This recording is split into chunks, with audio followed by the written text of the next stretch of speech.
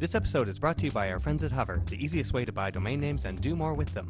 Get 10% off today by visiting hover.com/MrMobile.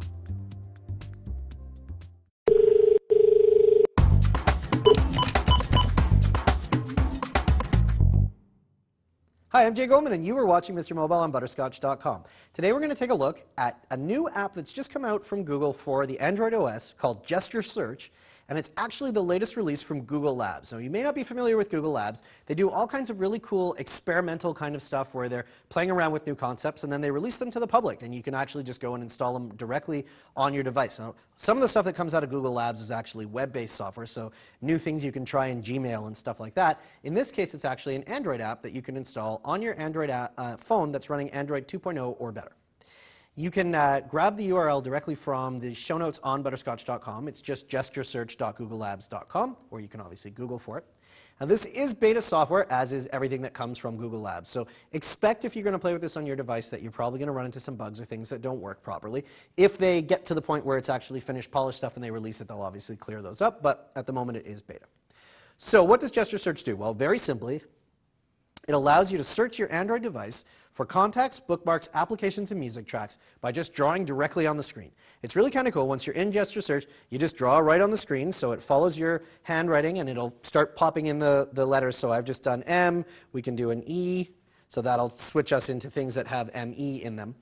This is really, really handy in situations where you've only got one hand. So say, for example, you're driving and you want to be able to make a phone call. You can just start drawing the person's name directly on the screen. As soon as you see the contact there, you can tap on it and go directly into the contacts and make your call. I actually, way back in the day, used to have a Palm Pilot that allowed you to draw the graffiti characters in big on the screen. And it was actually much easier than trying to draw them in the little box at the bottom. So easy to draw the characters right on the screen there. Some simple tips: if you're trying to do a space, just do a line directly on the screen from left to right. That will give you a space, so you can do multi-word queries. You can also delete characters by going down into the query box at the bottom of the screen and doing a right to left backspace, so that will get rid of the last character that you just typed. If you do a left to right stroke in there, it will actually delete the entire thing, and you'll be right back to normal. In the Android menu down here, that pops up a little bar at the bottom, there's a settings mode. That'll allow you to filter the kind of content that you want to have returned. So I can go in here and I can say, for example, don't show me browser bookmarks. I can just turn those off, and that will save that setting, and now it will only search the things that aren't there.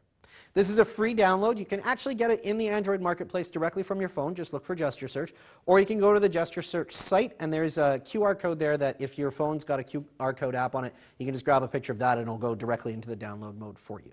So free download. A lot of fun to actually play with this. It's kind of cool to see some of the stuff that Google's planning to do in the OS early on and get a chance to kind of experiment with it. So I encourage you to go and grab it and try it on your Android phone. I'm Jay Goldman. This has been Mr. Mobile on Butterscotch.com. Thanks for watching, and we'll catch you next time.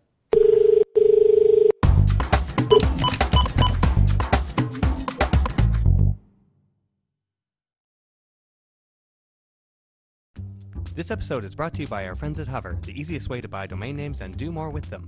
Get 10% off today by visiting hover.com/MrMobile.